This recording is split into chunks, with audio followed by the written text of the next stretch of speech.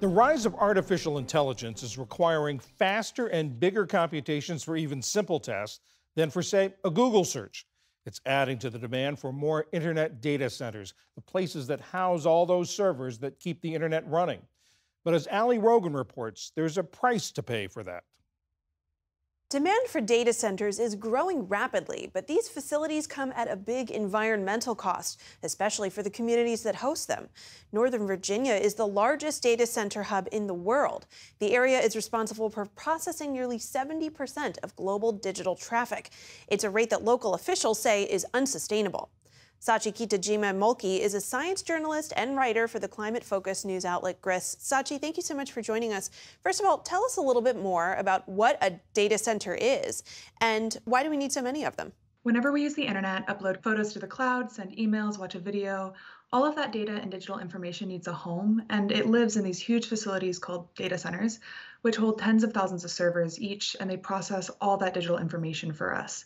Something like 70% of the world's digital information is processed by a cluster of data centers in Virginia alone, and there are over 5,000 facilities in the US. What are the environmental impacts of having some of these data centers in your backyard? So to process all that information, they need two things. The first is electricity, of course, to physically crunch and process all that gigabyte going on. The other is water, which are used in cooling systems to protect these servers from physically overheating.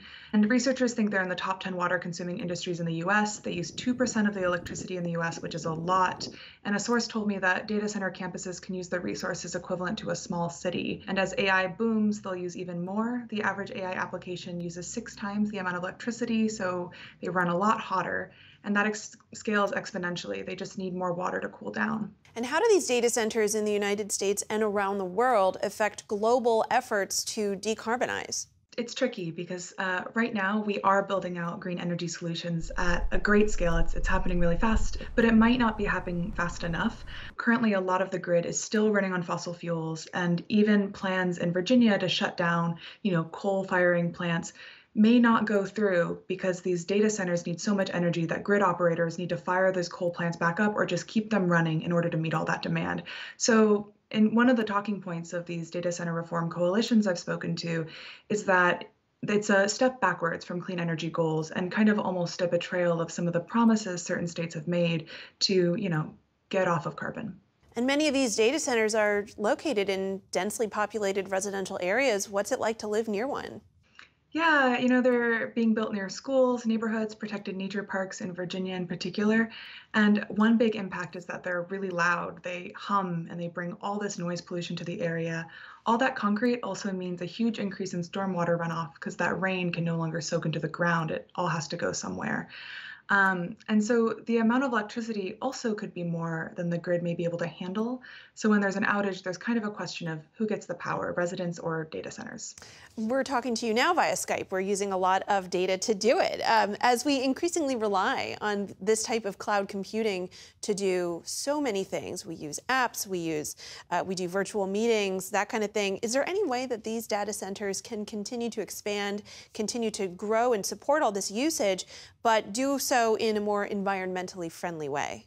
It is possible to build cooling systems that use less water, but we don't really see those built out at scale yet. And you could power them with green energy, but again, right now we have a grid that's kind of stuck on fossil fuels, and we're slowly making the transition to green energy, but maybe not fast enough to meet all this demand. First, before we can really know what we need to do next, we just need more transparency from the industry, which scientists and activists both told me is pretty secretive. Google is saying it's a leader in sustainable data centers, and they only began releasing their water usage data a couple of years ago after a lawsuit.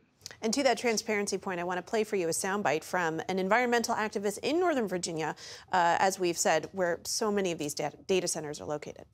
One of the big things that concerns me is that some of these data center companies are claiming to be holding federal or Department of Defense servers, and therefore they're critical infrastructure and cannot be allowed to go down. And so there's this question of who gets the water in a drought situation, and are they going to leverage that kind of argument of national security to potentially say they get the water first?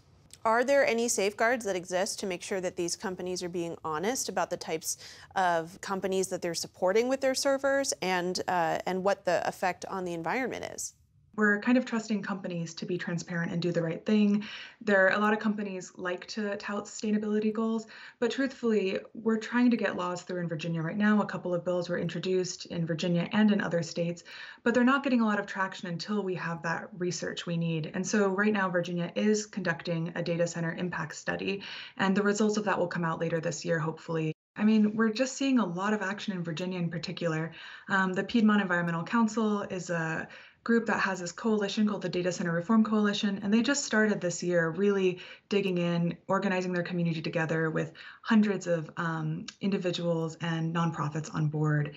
And they're working directly with lawmakers too to see what they can do and how they can keep this industry a little bit more accountable.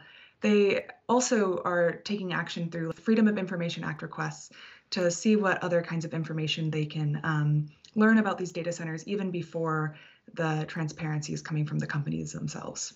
Science journalist Sachi Kitajima Mulkey, thank you so much for joining us. Great. Thank you so much for having me.